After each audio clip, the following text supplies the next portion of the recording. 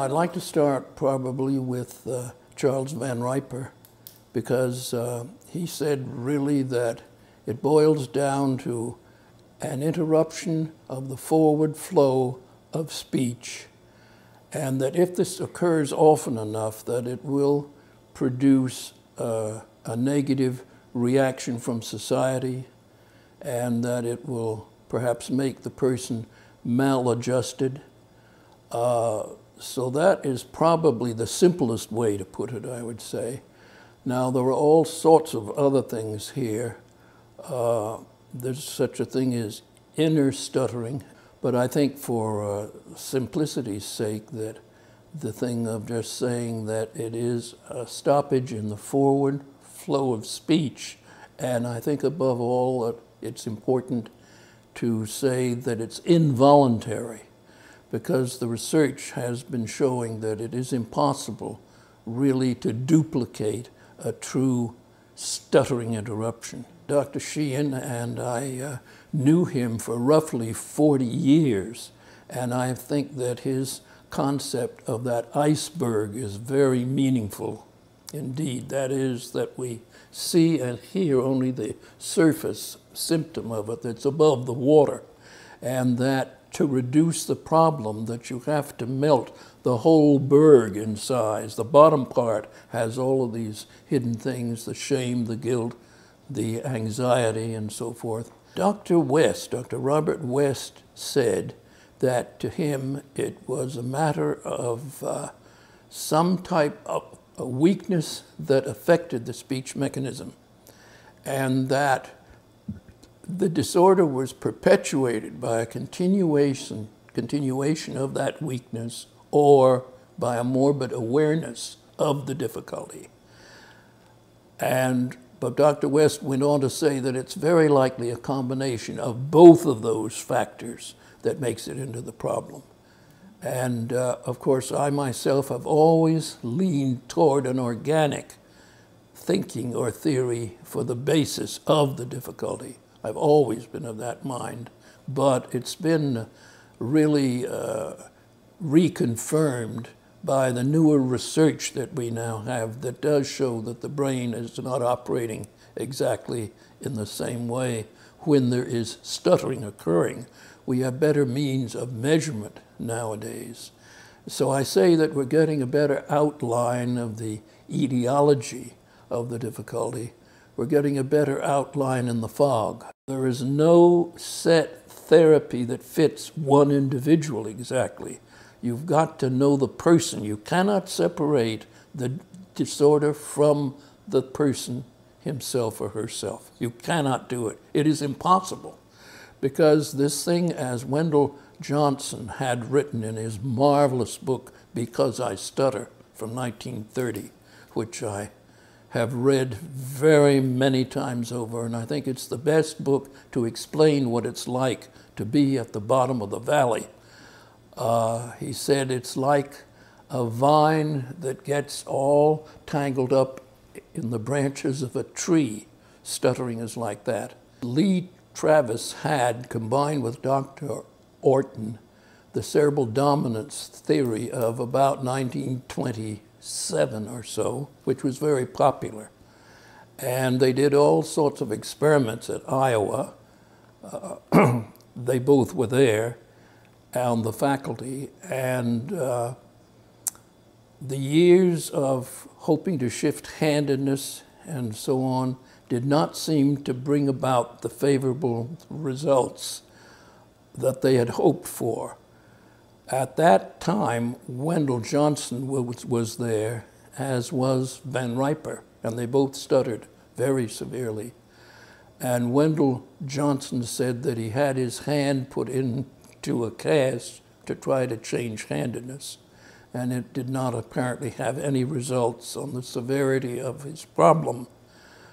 Charles Van Riper was there, and very severe. He could hardly say one word even. Lee was a very interesting man. He was a marvelous scientist for experimental work.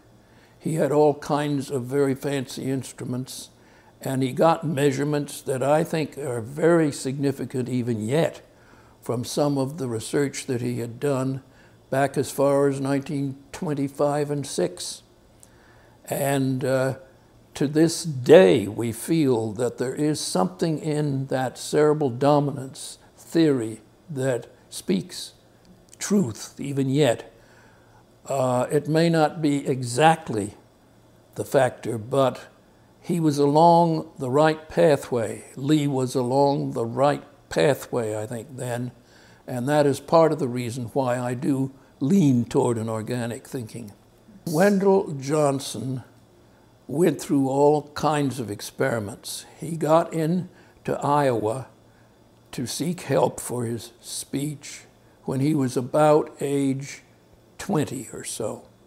He was very severe, and they put him through all kinds of experiments and tried to shift his handedness and whatnot.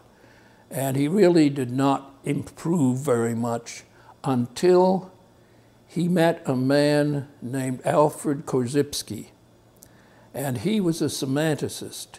He was a scientist who said that the words we use to describe ourselves to ourselves, in other words, the thinking we have about ourselves and the language that we use to describe ourselves to ourselves is very important.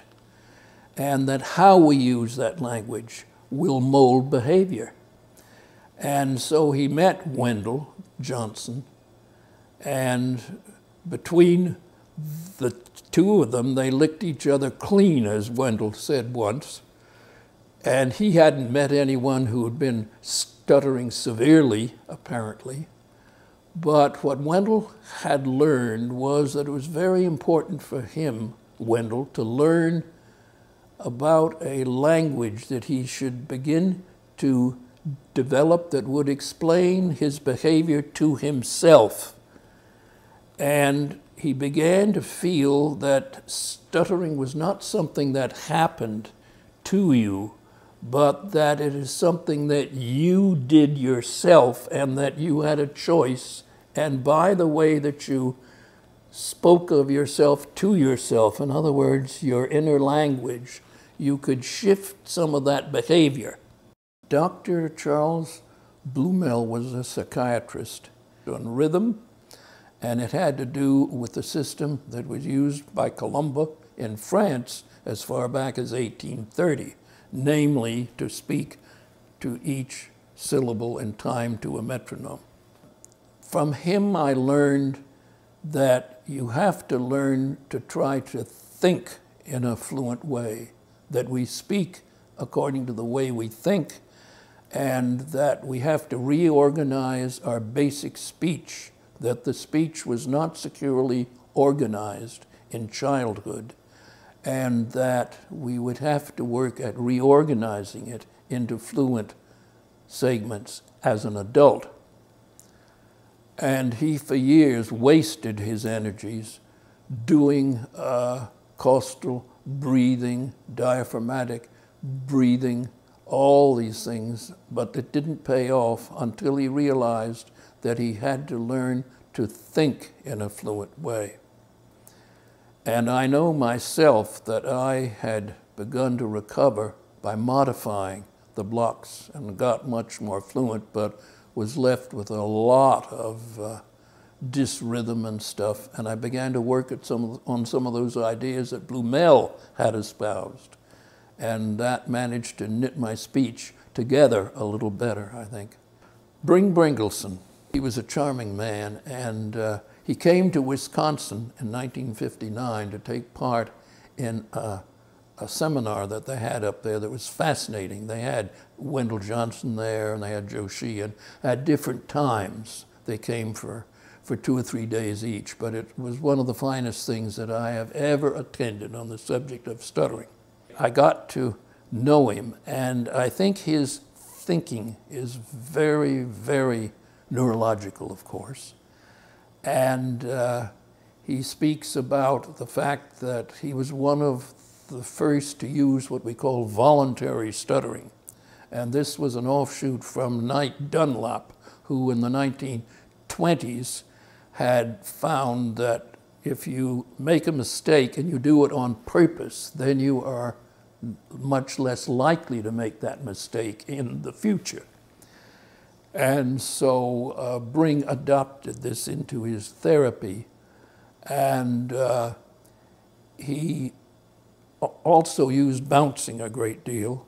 He felt that the higher parts of the brain, the cortex, did not do a very good job of monitoring when the organism was upset in any way or was under stress. And that if you could learn to do things voluntarily, it would exercise those higher centers somewhat and would let you feel that you had control over your involuntary moments. Bringleson was the first one to say to me, you should go on and get a PhD. And if it hadn't been for Bring, I feel that I might never have begun the doctorate.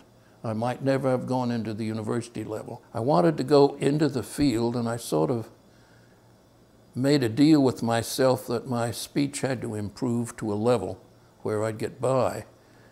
But it was on thin ice for a long time, because in those days, I think it was much, much harder to get accepted in the profession. Nowadays, I notice a shift.